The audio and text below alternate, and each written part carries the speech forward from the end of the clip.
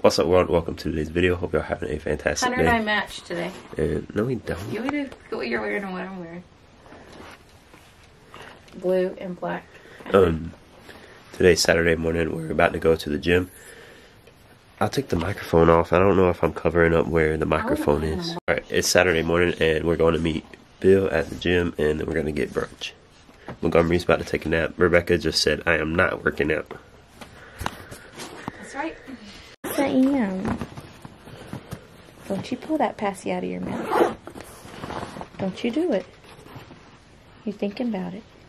He's very sleepy. So cute. He's looking at you. Well, hello. Good morning. What do you want? Is that your friend?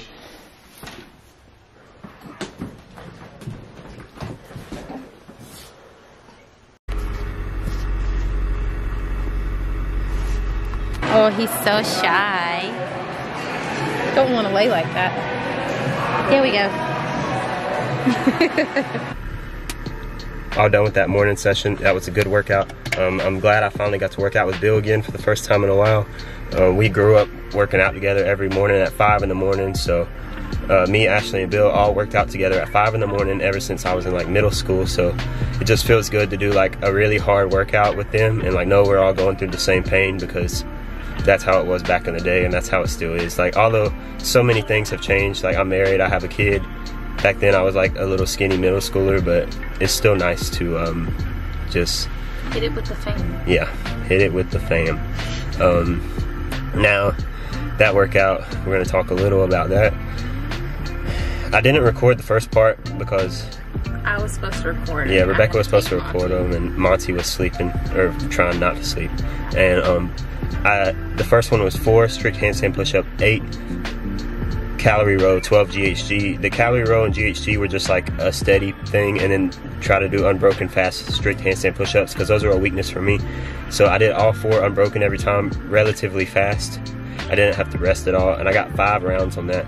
And then, well, I was like 1 or 2 GHGs away from finishing 5 rounds in 8 minutes. And then we did the 10 wall walk, 100 total bar, and then 1,000 meter row for time. And the 10 wall walks were smooth. They were like, all right, I had to rest a little. I can't just do 10 straight. But I'm still practicing them, even though the open's over, because they're going to come back. And then even if they don't come back, like quarterfinal, it's going to be like handstand walk or something. So just keep practicing my shoulder crappiness. And then 100 total bars, I did 20 sets of 5. I just got in the rhythm where I do 5, 5. I do 5, I spin around the other side, I do 5, and then I chalk. And then I do 5, 5, spin, chalk, 5, spin, chalk, 5, spin, chalk, blah, blah, blah. And then, well, no, I did 10. I messed that all up, sorry. I would do 5, turn around, chalk, and then 5. And then 5, turn around, chalk, and 5. I don't know, it don't matter. I did 5s, and chalk, spin, whatever. And then 1,000 meter row at the end. I felt like my abs were so sore and my grip was so sore from the total bars. It was hard to row because I couldn't keep myself upright and I couldn't breathe correctly, and my grip was shot from the total bars, so that just made the row really hard. Felt uncomfortable the whole time. There in the last 100 meters, I kicked it in. It was like I was holding like a 155 pace the whole time, and then the last 100 kick it in at like 135, 140 pace on the 500 pace. So that's how that workout went. Overall good. And now we're gonna go to a little breakfast shop called the Famous Toastery. It's 0.2 miles away. I've been talking for like 3 minutes, so Bill and Ashley are already there probably.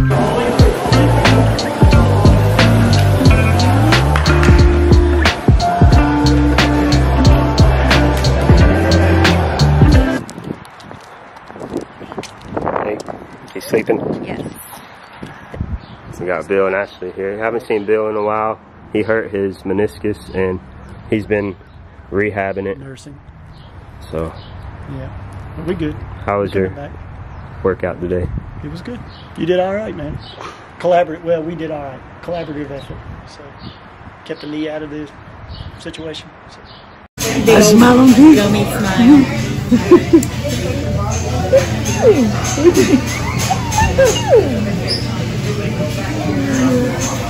That's how I tell if something's healthy too, is if it has lots of color.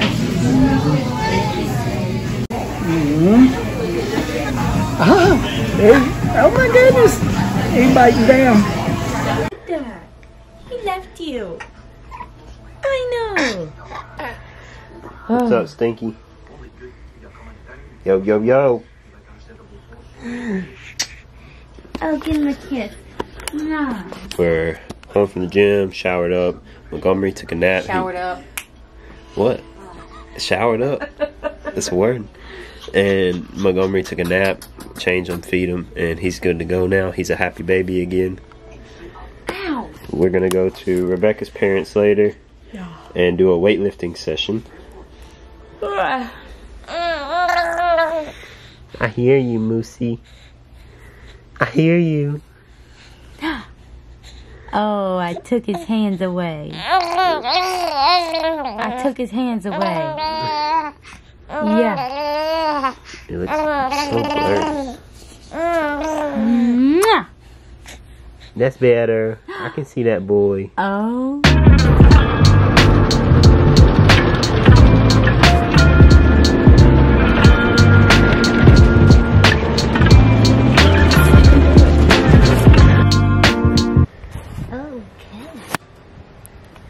Then there's mommy and daddy, and then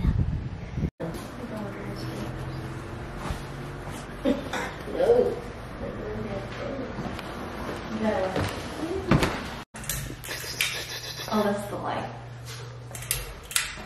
Oh, I'm trying to do good morning with this part, but I don't think I can do it. She did 22.2 yesterday, which was the 155 deadlifts. My hamstrings, but I'm proud of myself that it's my hamstrings and not my back. I mean, my other back is sore, but you know, I was thinking about ordering some ab mats for our home gym. I Just like do ab sit-ups. mats. I like ab mats. I remember one of the workouts was like a running workout and I like ran down the driveway. That's so funny. I've never remembered that until just now. We're doing 5 sets of 3 snatch, 5 sets of 3 clean, and 5 sets of 3 front squat. We are at Rebecca's parents, and we're gonna do a weightlifting session. Since we do cardio Monday through Friday in the morning time, and then I do the CrossFit class at night, we do strength at the CrossFit classes, but Rebecca isn't getting any weightlifting in, and it would be beneficial for me to get an extra session in throughout the week. So Saturday nights are gonna become our weightlifting night. We're gonna try to do some kind of snatch, clean and jerk, and squat every Saturday night for a just like a strength session. Saying, you know, put your chest over the bar doesn't mean that this needs to go forward. So just because your chest is over the bar, your knees are still like going back. So as you're standing up, it's this. Not necessarily, you know, a bunch of that. Because that last one you were really like, did you feel yourself going backwards? Yeah. So just make your shoulders and chest more so above the bar. When you're standing up, your knees are getting straighter and straighter until you get here. And then, you know, obviously you triple extension and go under. The thing I was trying to tell Rebecca, even if she only gets to do one weightlifting session a week, that's every Saturday night, that's 52 weightlifting sessions across the year. So if you break those up into 4 or 6 or 8 week blocks of cycles, and you do it once a week consistently, that's 52 more cycles than you would have got if you just didn't do it consistently. So it's gonna pay off.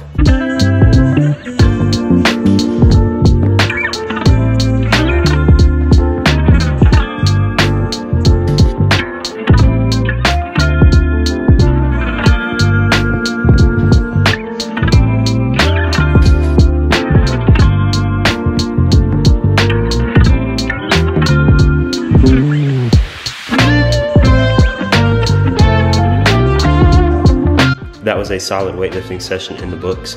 The 5x3 snatch, I did my first set at 135, my second set at 145, and then I did my last 3 sets at 155.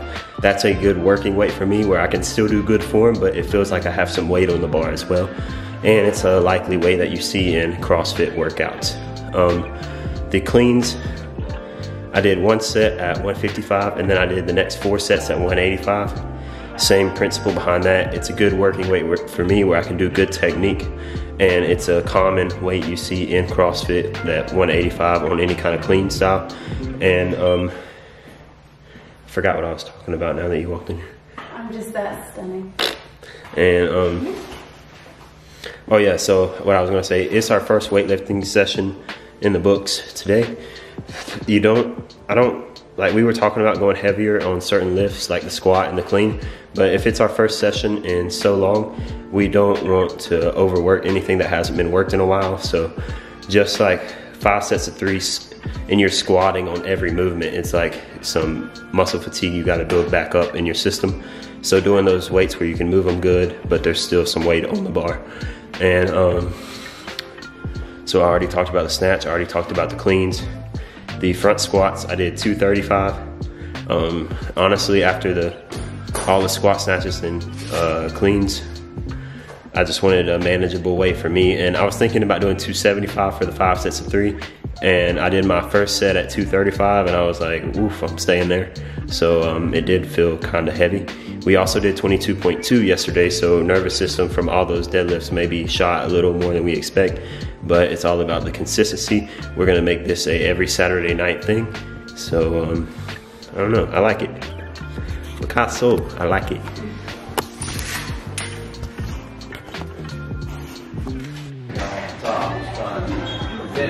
See the tight waist went in, and see those hips down to the ground.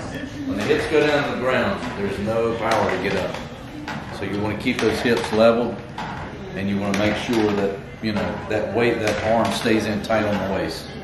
They weren't like close to being dry.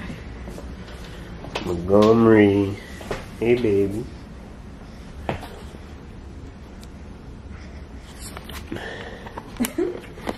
Very prestigious. We made it home, and now we are making some. I'm making some cinnamon rolls. I have no part in this. I'm making some cinnamon rolls for dessert. Ring, ring, ring, ring. Hello? Oh no. I'm sorry. That was so mean of Mom. We did it like 3 times, so. Was that the bill collector? Your student loans are not paid off. Ew. Alright, we are all home and settled down now. Montgomery just went to sleep. To finish off today's video, I wanted to read some scripture because I haven't read anything in the last couple videos. So we are going to finish off today's video with Mark 4, verses 1 through 9. We've already covered Mark 1 through 3. We've already covered Mark 1 through 3 in previous videos. So, yeah, we're just going to get right into it. Mark 4, verses 1 and 2, it just says that Jesus is on a boat and he's preaching amongst people who are on the land. I guess he's pretty close to the shore so they can hear him, but that's it. And then verses 3 through 9, the rest of it is just something that Jesus is saying whenever he's preaching. He is talking about, he says, listen, behold, a sower went out to sow, and as he sowed, some seed fell along the path, and the birds came and devoured it. And then it goes around, and it said it gives you 3 scenarios where like the seed fell in different places, and it either sprung up or it didn't. And then at the very end, he says, "He who has ears to hear, let him hear."